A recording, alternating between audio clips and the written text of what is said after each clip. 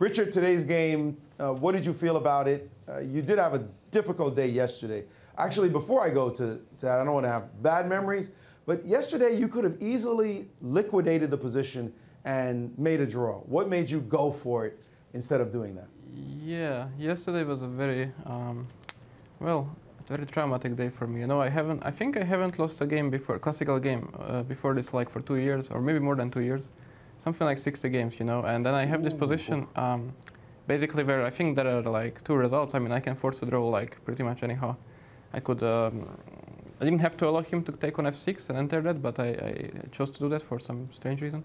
And after that, I could just trade queens in time trouble on b3, for instance. It would be a draw. I could take on g3. It would be a draw. Like, I was looking for chances, and the time was ticking. I have like 30 seconds to move, and then I wanted to go rook g7, which is a good move. And then I look at the clock. It says like, okay, 2 something, yeah. And I just forgot that I already held my rook on g7, so I moved it 1 square behind. It's rook g8.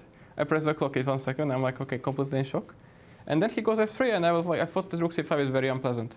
And he goes f3, and I did the same thing twice. I repeated the same episode. I wanted to take, after some surprise, yeah, and everything. Rook takes h2, and king takes h2, and then f6.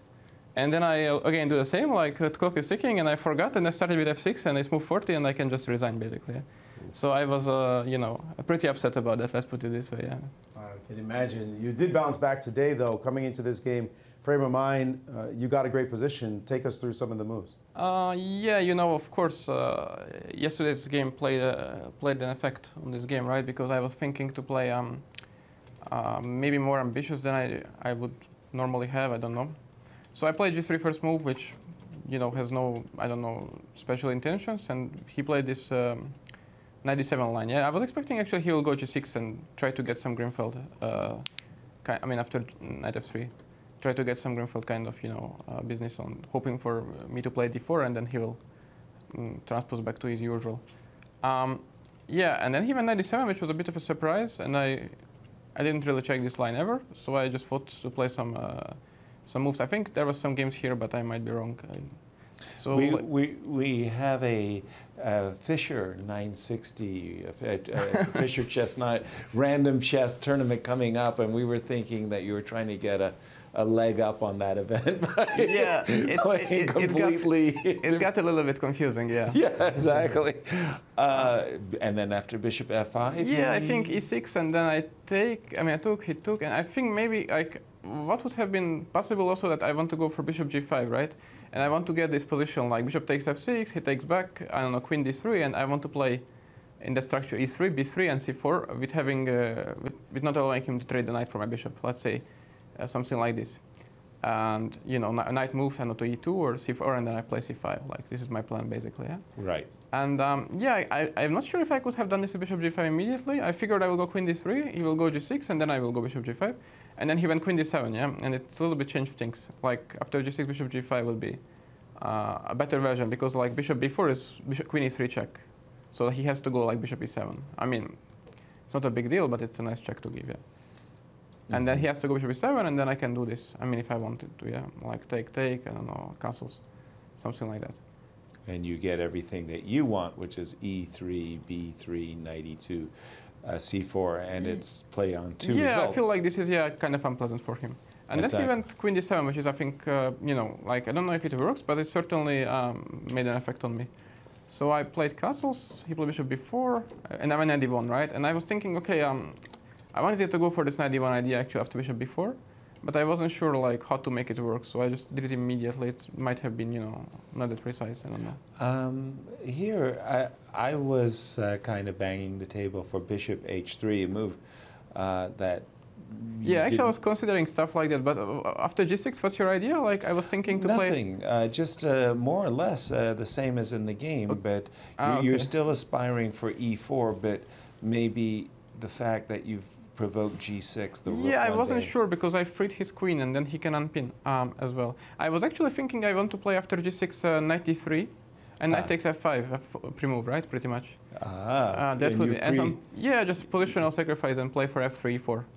I was thinking this could be interesting. Actually, the main reason I didn't go for this, because after knight takes f5, if he goes king h8, I am still pinned. And I wasn't really sure how to unpin, yeah? So I was like, if I can even, you know, he can even lose a tempo. Okay, it's kind of ridiculous, yeah. So, but That's pretty funny. That is pretty funny. Nice. All right. So, in the game, you after knight d1, yeah, you so got I an went for this F3. shuffling in the back rank. Yeah, queen e6, should g5. Yeah, and and things get very concrete, right? Because we have this argument that he wants to play, you know, queen e4. He wants to go on the e3 square, and I want to play e4, and we are both, you know, it's very time-oriented matter, right? Yes. So I have to go c3. I think it's pretty forced. He retreats. I go rook e1. Yeah, and he took the pawn. Of course, it's normal. Queen c2 back e4. And I think this is like where things were critical. I don't know. Maybe I was thinking. Yeah, he played h6. Yeah, which is normal. I think also he could play other moves, but h6 is like. I mean, he could play g6 maybe as well. I don't know. I was thinking it's maybe not completely stupid to play g6 and just to get ready for, you know. I think I cannot take anything right now.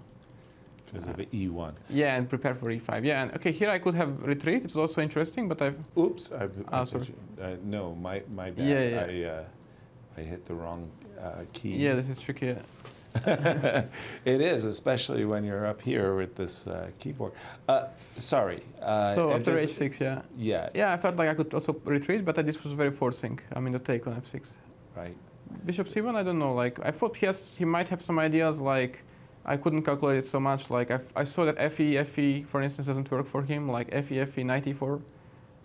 Knight e4, f5 doesn't work because of knight f6 check. No, take here f5 for black, yeah. Like, something like this, he cannot just go for stuff like this. But, like, I don't know. Like, I thought, okay, this was also very much playable. Okay, but in the game you took. Yeah, I took e5, f4. I think he played well h5. I mean, it's very forcing. I have to do something concrete. g4, and okay, yeah, this was a mistake. He also said after the game, I think he should just hold the structure somehow, right? I was planning to play something like maybe knight h1, like next, but it would be really complex, yeah? Mm-hmm. Like, I want to basically, you know, provoke something. Like, for instance, e6, I don't know, knight h1, yeah. And if h4, I have some queen f2 stuff going, I don't know. And if he takes, I just play f5, so... Like, something like this was my plan, but of course I could easily lose here as well, so it's not, you know... Yeah, after this queen d1, I thought, okay, I'm doing, you know, reasonably well. Yeah, and, you know, I think the attack is just flowing. I mean, I don't know if I played it, you know, really precisely or not, but it's just I have so many attackers, and pawns in the center are, you know, doing a really good job, so... Yeah, visually, it just looks yeah, overwhelming. exactly. Yeah.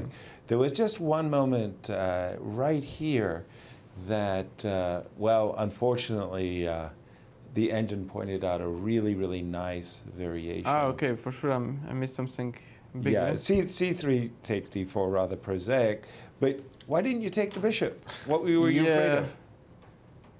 You're going to tell me soon what I will feel. Knight takes, and queen takes a6. Oh my god. There goes the house, right? Queen takes a6. Yeah, that's a real pity, actually. Yeah, it's very pretty. It would have been really cute to play. Yeah, that would have been nice. Okay, you didn't win the brilliancy, but it was a good game. It was a very good game. Richard, how do you feel about your tournament now?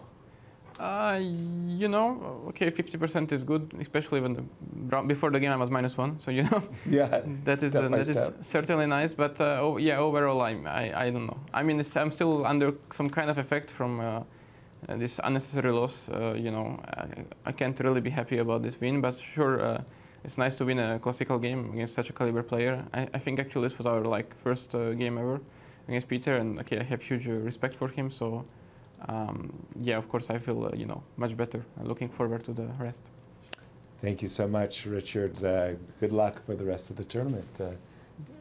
Alejandro, Maurice, any questions for Richard?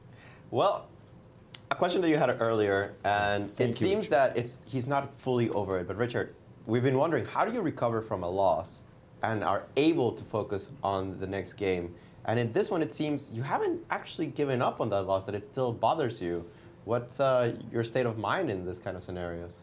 Yeah, you know, I think I'm going to carry that with me for quite some time, especially because, I don't know, I mean, all the circumstances combined. But, you know, I guess at the end of the day, it comes down to, you know, enjoying playing chess. Yeah? Like, I thought, okay, I have a white game. Okay, I am playing a great opponent. Let's, you know, try to give my best and maybe try to have some fun. And of course, I missed queen takes a6, so I didn't have as much fun as I could have. But, you know, it comes down to it, I think. Well, thank you, Richard.